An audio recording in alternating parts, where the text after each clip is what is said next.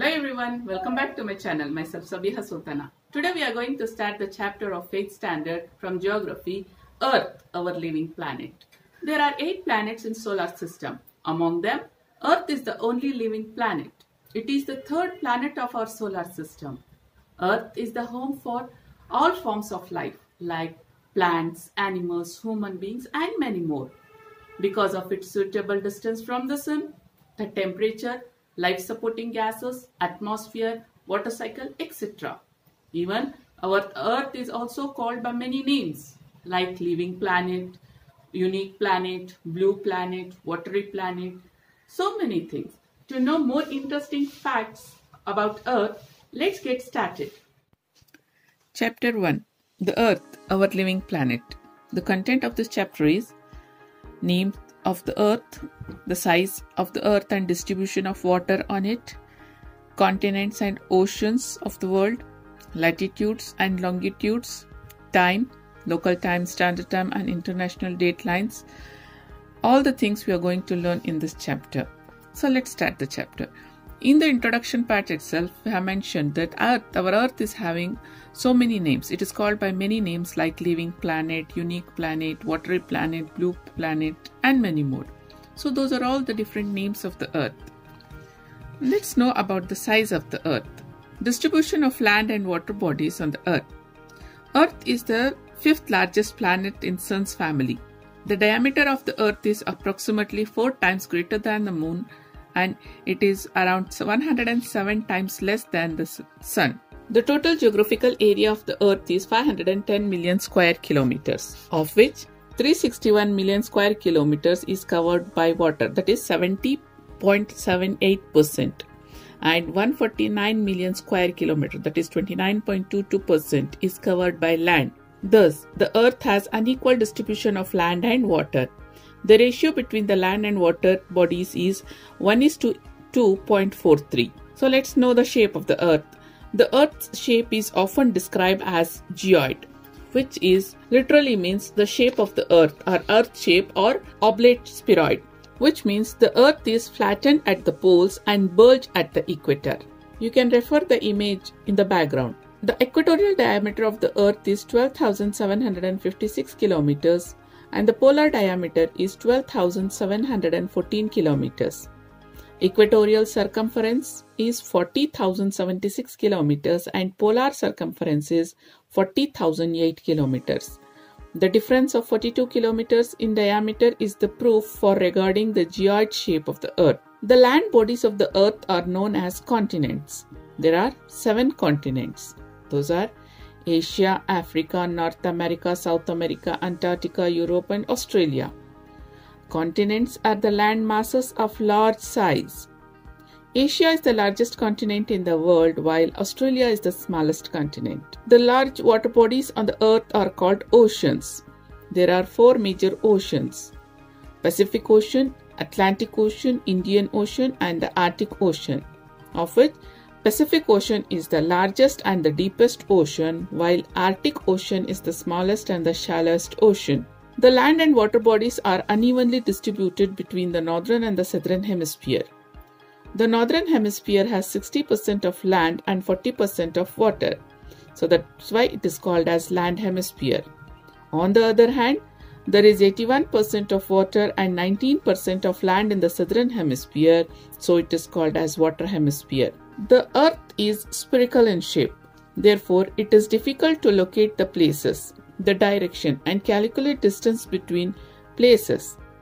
In order to understand the relation between different places of the Earth and their exact location, we have to understand their position, their distance from any fixed point, and also their exact direction. To know the position, distance, and direction, east and west or north and south, a network of lines are drawn on the globe. These are known as lines of latitudes and longitudes. The horizontal lines are the latitudes and the vertical lines are the longitude. You can have a look at the image. So these lines intersect each other at right angle and create a network called grid or graticule. So now let's know about the latitudes. Latitudes is an imaginary line which joins all the places which have the same angular distance north or south of the equator. It is measured in degrees. The equator 0 degree is the longest line of latitude. It is also known as Great Circle. This line divides the Earth into two equal halves, that is Northern Hemisphere and Southern Hemisphere. So it is equal to the circumference of the Earth. Other lines of latitude are of shorter length. The length of lines of latitude decreases with the distance from the equator. All lines of latitude are circles and parallel to the equator. So these lines of latitude are called parallels of latitude. There are 90 degrees of latitudes on each side of the equator. 90 degrees of north and south are points. Including equator, totally there are 181 latitudes. The ground distance between 2 degrees of latitude is 110.4 kilometers. So among 181 latitudes, we consider only 7 important latitudes. You can refer the image. So now let's know about the important latitude. First, 0 degree latitude, that is equator or Great Circle. Next is 23.5 degree north latitude, which is also called as Tropic of Cancer. Another one is 23.5 degree south latitude, which is called as Tropic of Capricorn.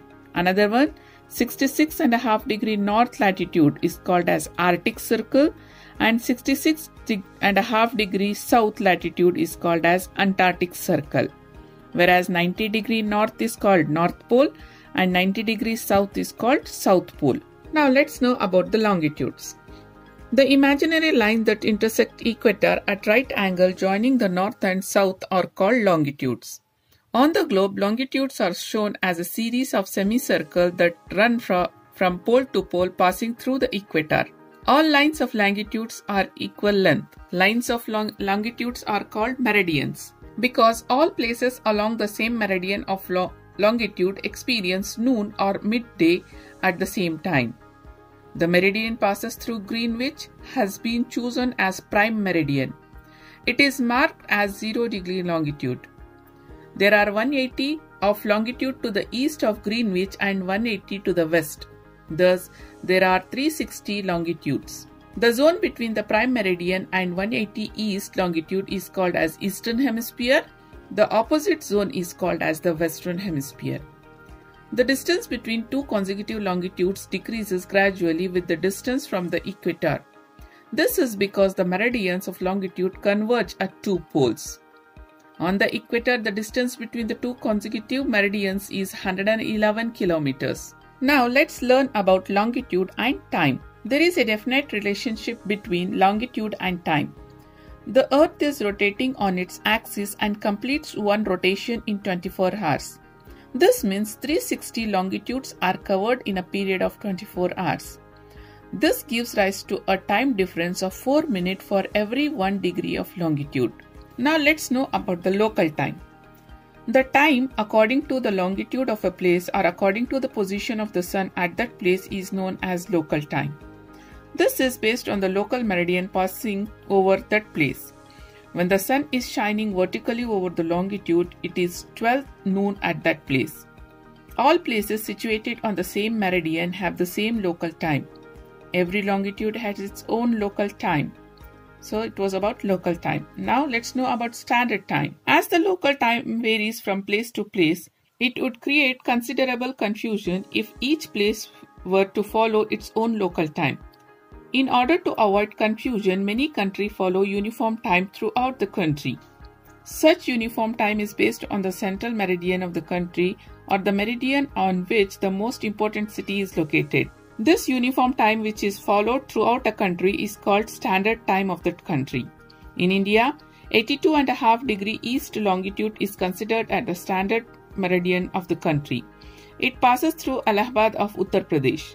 The time based on this meridian is called the Indian Standard Time, that is IST. It is 5 hours and 30 minutes ahead of GMT. Now let's know about the time zones. In certain countries of the world where the longitudinal extent is so large that there is often a difference of 3 to 4 hours between one part and the other, the land surface is divided into time zone. The whole globe is divided into 24 such time zones, so that the time in each zone differs from the other by only 1 hour. Large countries like Russia, USA, Canada, and Australia have vast longitudinal extent.